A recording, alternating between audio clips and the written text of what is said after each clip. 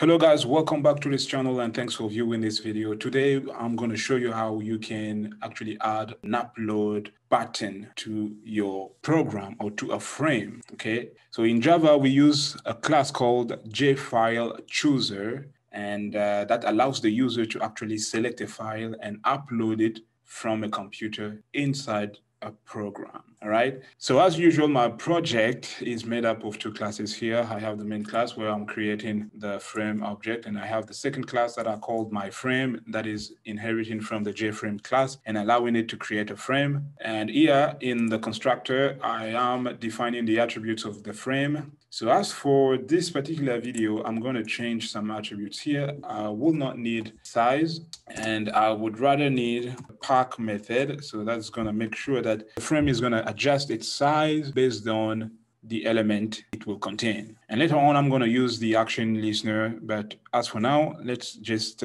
leave it like this. And also note that I'm using the flow layout manager. I told you at the beginning, we will add a button, and that button, when clicked, is going to allow us to upload file inside our computer. I need to define or declare this button globally. So I will say JButton btn and then semicolon. So if you have not imported the JButton class, you have to do that. Now in the constructor, you will need to instantiate your button. So say btn assignment statement new JButton, and then you can set the text of the button.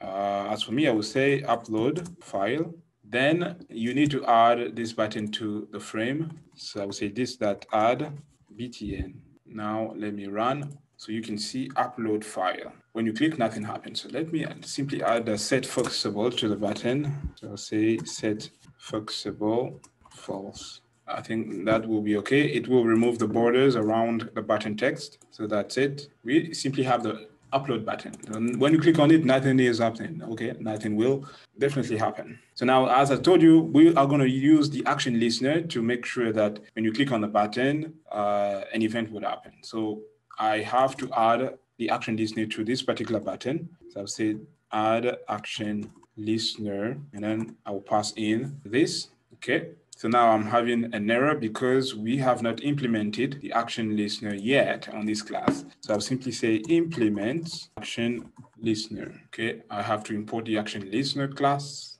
and add the unimplemented methods. So now it's okay, no errors showing. So we are going to determine the behavior of our button, or the event that needs to happen when you click on the button. And we need to write some code in our action performed method. Let me change the action event argument here. I'll call it EVT. And I will say if the source of the event, that means EVT.getSource, is equal to the button, because the button is, the GUI component on which we have added the action listener. Inside the body of our if statement, we need to add the JFileChooser. Okay, as I told you at the beginning, a JFileChooser is the Java class that we use to upload some files. So I'll say JFileChooser, and I will call this file_upload. And I will instantiate that directly. So JFileChooser semicolon. You can see the error is because we have not imported the JFileChooser class. So import that. So now we want to select a file to open it. What can we do? So we will say file_upload that show open dialog and null. So this is going to return an integer value. So now what we're going to say, we will say int, and then we will call this integer value response. I can simply say res like this, and I will say file_upload that show open dialog null. I will comment this line of code. So I need to add another if statement, and in that if statement, we will say that if the response is equal to a certain option, we will need to get the path of the selected file. So that will be if the integer res is equal to JFileChooser approve_option. Now, in the body of this if statement, we will say that we want to get the path of the selected file. So if you can recall at the beginning, we said that we want to actually be able to select a file and then open it. So now here we will get the path of that file. So to get the path, we will write file underscore path. So that's going to be the name. And then we need to instantiate that. We will say new file. And inside the brackets, I will say file underscore upload, get selected. It's get selected file.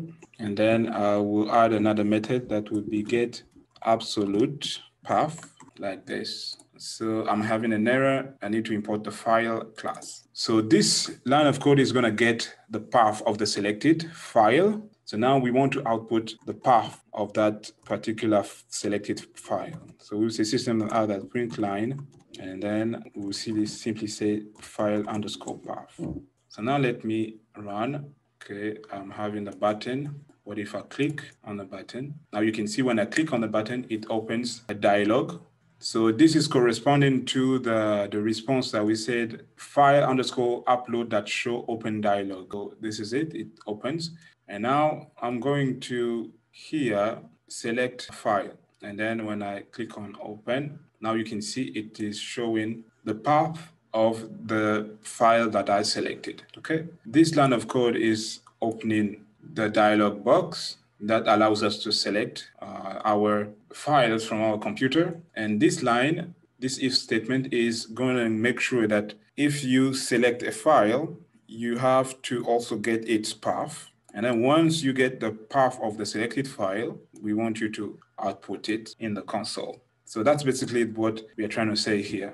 All right. So let's say that you want to actually, instead of just selecting a file and then outputting the path of the file, we want to select a file and then save it in our program. So what we will do, we will say integer response to, so I'll say res underscore to, and then I'll say file underscore upload. Here, I'm not going to use the show open dialog, but I will rather say show save dialog, and I will say no. And the difference between these two is that with the show open dialog, the button will be to open.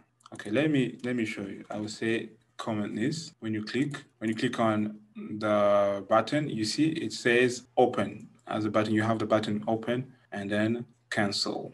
So when you select a file, you still have the button open here. Now, what happens if you use the method show save dialog? So with this particular method, show save dialog, let me just put that here for it to run. When you click on the upload button, you see there's a different button here. It says save. So that means that when you select a particular file, it will not only open it, but it will save it. Okay, so that's basically the difference between these two particular methods. All right, so now we are using res underscore to here. We want to save that particular file in our program. So we will still need this if statement. So we will simply say if res underscore to, okay, is equal to JFileChooser that approve option. Then we want to get the file path of the selected file. So we will say file path, new file upload that gets selected. This will get the selected file, and then this would get the path, and we will output the path here. Now let me run, click on the upload file button, and here I'll select this and then click on save on the dialog box here. And you can see this has returned the file path, and this will also save the file that you selected. All right, so that was it. So what you need to understand here is that using the show save dialog, this would select the file, get the path of the file, and when you click on save, as we have done, it will create that file or save that file, and then based on this line system.out the print line, it's going to return the path to that file in the console. Okay, so that's why you get the path here. But it will create that file and save it normally in your program. So let's say that we want to change the current directory ourselves. So note that, for example, when you run and click on upload file, it takes me to my documents folder on my computer. What if you want to say, okay, no, we don't want to go directly to my documents folder, but we rather want to go to our project directory, our project folder. How can we do that? What we need to write here would be, we'll come down here, we will use the method called set current directory. So we will say file underscore upload that set current directory, and inside we have to say new file. And then because this is going to be our project directory, so inside here we will simply say double quotations and then put period inside the double quotations. Okay, so when you run and click on the upload file, I will do that. And now you can see it has taken me to my project folder. It's called tutorials. Okay, as you can see here on Eclipse, I called it tutorials. And here are the various folders that I have in my project directory. If I select images, you can see that I have the image here, SRC folder, images folder, bin folder, settings, class path, project, and the various files in my project. So that's it. We can set the current directory to any other folders as well. So what we'll have to do is to simply replace, the dot here with a file path of a particular folder on our computer. So that's as simple as that. So that was it on how you could actually add an upload button to your frame. And I hope this video was informative. And please don't forget to like, to share, and subscribe to this channel for more videos like this one. Let's meet in another one.